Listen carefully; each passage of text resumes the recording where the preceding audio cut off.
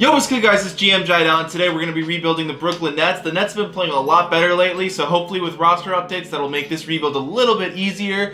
I was kind of scared to do this one all year for some reason. I don't know why. Some teams just scare me. Like, I don't know why I'm afraid of them. But the Nets, we're here. We got D'Angelo Russell playing like a boss. Spencer Dinwiddie, still a boss in my book, even though he's only an 82 in the game. So there's only one contract we really need to shed before we get right into things, and that will be Allen Crabbe, who's a 72 overall, getting paid $18.5 million. That is, woo, that is bad. Okay. And for some reason, the Suns will just give me Troy Daniels if I give them a second-round pick. Is that can't be real, right? Yogi Ferrell, too, is another dude who's not that bad, honestly. Yogi Ferrell, welcome to the Brooklyn Nets. Now we have a little too many point guards. That's okay. We can play two-guard lineups. So we do have our first-round pick this year. We also have the Nuggets pick. That's definitely not going to come to fruition. They're going to make the playoffs. We have our draft picks. The Nets have not had their draft picks in a long time. Okay, so let's just simulate this first season. If we make the playoffs, you know, we make the playoffs. I feel like with this team, I really don't know too much what I want to do early on. I know the keepers are obviously D'Angelo Russell. Karis LeVert, he can be our starting two-guard on our final team. You know, Rondae, we're going to want to keep these guys. I view them more as bench players. I think future starters, we have Russell, Allen, and LeVert can either be our six-man or our starting two-guard. Obviously, I want to keep Dinwiddie long-term. I feel like I can get him to a good contract. Joe Harris is 27, a bit older than I actually thought. All right, so yeah, we're going to extend this first season, see how things go. If we make the playoffs, you know, cool. I know my team's kind of good. If we miss the playoffs, that's fine too. I got a draft pick and a great draft class. All right, and so far, it looks like we are 2-3, so hopefully we're not going to be like the 14th pick. That's like the last thing I want.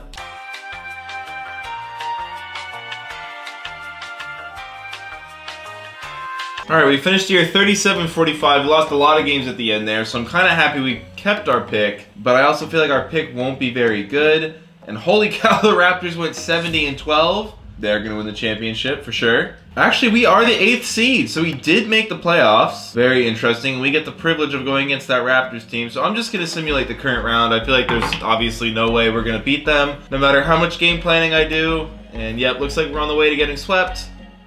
Totally fine. We did not expect to get out of the first round our first season here, so just happy to be here. Denver was the 5th seed, so their pick also is not going to be the greatest, but maybe we can snag some late round prospects who will help us win a championship. And the Raptors 70-12 didn't matter. They got swept by the Warriors. All right, so the Celtics have the #1 pick in the draft. The Celtics are in a win now mode, so maybe they will take one of our good players right now for that pick. Kind of doubt it, but you never know. All right, so I'm going to try to offer Spencer Dinwiddie my first-round pick and Denver's first-round pick for the first overall pick. I'm guessing they're going to say no. Okay, he says he's a championship contender, so they're not going to give me that pick. I do want us to get a rookie to build around, so I'm just going to see if I can kind of trade finder for any of the top picks in this draft. Dinwiddie and Harris, and they get to take Chandler, and we have to take on Chandler Parsons' abhorrent contract. Honestly, that's fine. I don't expect us to win the title here in year 2. Giving up Dinwiddie really sucks, I'm not gonna lie. I feel like a reason this team is good is because they have 2 really good point guards. So if you never have a minute where you don't have a good point guard on the court, your team should be, you know, decent. Joe Harris is a bench guy, so this trade makes too much sense to me. There's gonna be a guy at the 4th pick we can snag who we're gonna be happy with, so let's do it. Darius Garland went #3. Okay, so I could still get Barrett. Although Barrett, man, watching Duke games, this dude chucks a lot. But I'm not drafting real-life Chuck and Barrett. I'm drafting in the game RJ Barrett. I didn't give up my pick or the Nuggets pick, so I have more picks to make. Somehow I just completely blanked on that. All right, DeAndre Hunter is another 2-guard. I don't know if we should take him. Trey Jones, you know, getting another backup point guard, not the worst thing that could happen. Seems like there's a lot of good 2s around here. Yeah, it just seems like this dude's gonna be better. You know, I can make one of my 2s play the 3, that's fine. We can draft somebody later in the draft. And now with our Nuggets pick, we can still take Trey Jones. So all of that worrying was for nothing. Cool. So Barrett is an 80 overall to start out. Pretty good for us. Kevin Porter's a 76 to start out. And Trey Jones is 73. Okay, so, you know, these guys will help us play with some games this year. Of course, we're going to sign all of them, but not our second-round pick. I'm going to extend the qualifying offer to Rondae, D'Angelo, and Allen Williams. So if we can re-sign all of these guys, that'd be great. D'Angelo is obviously priority #1. He's, you know, the main building block of the team. Now, Williams is actually only 6'8", and he plays power forward / center. So Because of his height limitations, I'm not super inclined to give him a crazy contract. So I'm actually going to dip below 30 when offering him a deal. Rondé also wants a pretty sizable contract. Don't think he's the best shooter, so I'm a little bit hesitant to give him kind of a big deal. I'll do this 11 mil per year. Uh-oh. All of these guys want to do 1-year deals with me. Bad sign. Hopefully they stay steady with the big contracts I've offered them. And now, nope, all of them want to take these 1-year deals. Got some snakes in the grass. That's fine. D'Angelo, you know, we're literally building a team around you, bro. But I do have 23 million in cap room now, so I'm going to try to offer, you know, a big fish, a decent contract. I'm going to offer DeAndre Jordan a 1-year contract to back up Jared Allen. I doubt he accepts. Oh, he did. Okay, so now we have a really good backup center to play with. All right, Kevin Porter doesn't really have room in the rotation, so we're going to send him to the G League. Hopefully he develops a lot down there. And so here's the rotation after sending him to the G League. D'Angelo Russell, Karis LeVert, Carroll, Allen Williams, Jared Allen. It hasn't really changed all that much if you think about it, but the bench is actually really good. We got DeAndre Jordan, RJ Barrett, a developed Napier. Man, Napier was so bad when he first got drafted. Hollis Jefferson, and that's our team. You know, that's a really good 4-man bench unit, a relatively solid starting lineup. So I'm hoping, you know, we can get to the 43, 45 win mark. I'm a little hesitant only because we only won 37 last year, and I don't know if we got that much better, but you know, we'll see, we'll see. And we start off our season with a dub against the Sixers and the Raptors and the Celtics. Hello, and the Magic, hello. Y'all ready for us to go about 4-1 and then we're, yep. I bet we're gonna be like 6-4. We're gonna start losing a bunch in a second. It always just seems to happen that way. I don't know why, but maybe not. Maybe the Nets, we got some swagger, we got some magic, some Brooklyn swag, okay. Oh man, no, we're starting to pile up the losses. You know, 13-4 all of a sudden, now 13-5, yeah. It's coming back around, but it does seem like we are a good team overall, so I'm excited about that. Because, you know, RJ Barrett's only going to get better, D'Angelo's only going to get better, Al's only going to get better. All of our good players are only going to get better. So we're in a really good spot right now.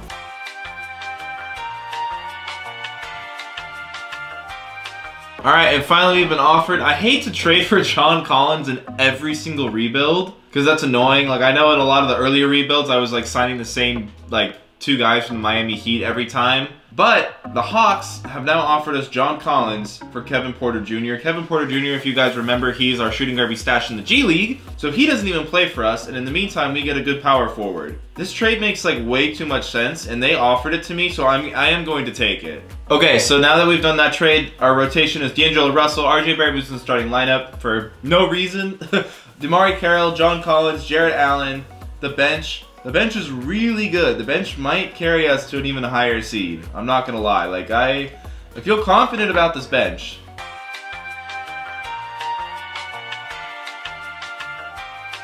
Alright, and with that win against the Hawks, we are a 51-win team. Probably most off the strength of our bench. Remember, in 2K, your bench matters a bit more than in real life. I think we can safely say that. So I kind of built a team that is optimized for winning in 2K. And I think it'd be a good real-life team. You know, when you have a bench like that, you tend to be a good regular season team. And D'Angelo Russell made All-NBA 3rd team. Awesome. Good for us. Great for us, actually. And we are the 3 seed. So, a good season for us. We should beat the Atlanta Hawks. We just beat them at the end of the regular season. We're up 1-0. We are up 1-1. Oh, we're not even up anymore. We're up 2-1. Okay, come on. Let's get this first round dub.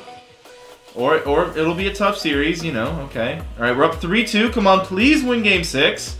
Okay, now we're going against the Raptors again, so once again, we're probably going to get swept. Their team is still absolutely amazing, and ours is also pretty good. They go up 1-0, but they only won 1 more game than us during the regular season, so we should put up a fight. Back home in Brooklyn for game 3, we take it. Can we take game 4 and not up the series? We cannot. And we lose in 5. Okay, well, I didn't think we were going to really be a title team this second year. I'm very pleasantly surprised with how good we did. So hopefully next year, maybe we push high 50s, 60 wins. Maybe.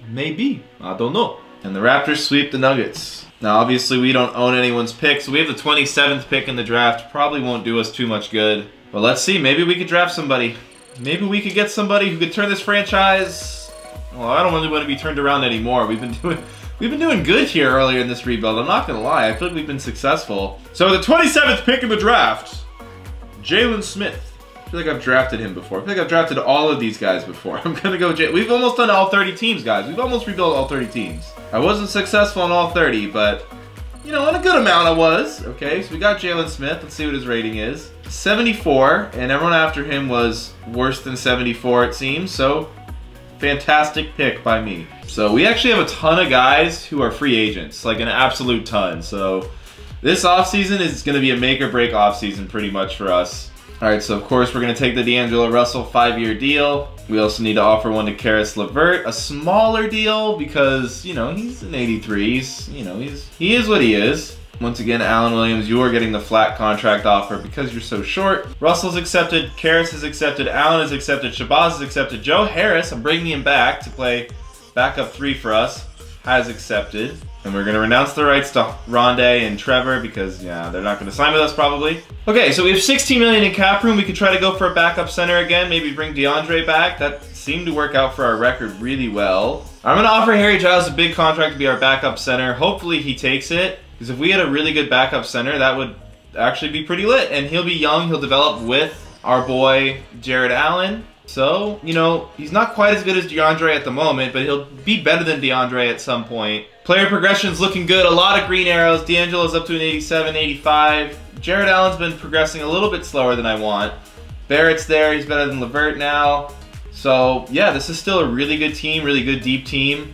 We still don't really have our, like, overwhelming superstar, I feel like, because D'Angelo's only an 87. He needs to get to, like, 93, 94 before I really think he's, like, you know, the ultimate superstar we're building around. But we're in a good position right now, in my opinion, for sure. All right, here in year 3, the rotation: D'Angelo Russell, RJ Barrett, Joe Harris, John Collins, Jarrett Allen. And the bench, we got Karis LeVert, our 6th man. That's a great 6th man. Alan Williams, Harry Giles, Shabazz Napier, and Carroll all getting minutes. So, again, if this team won 51 last year, I would expect better this year. But knowing 2K, we're probably going to do worse.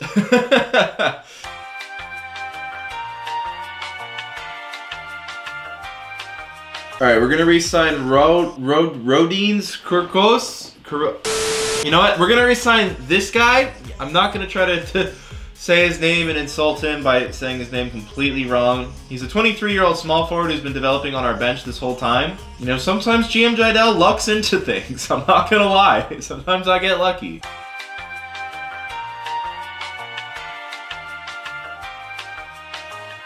All right, we had a 62-win season. Actually, really incredible.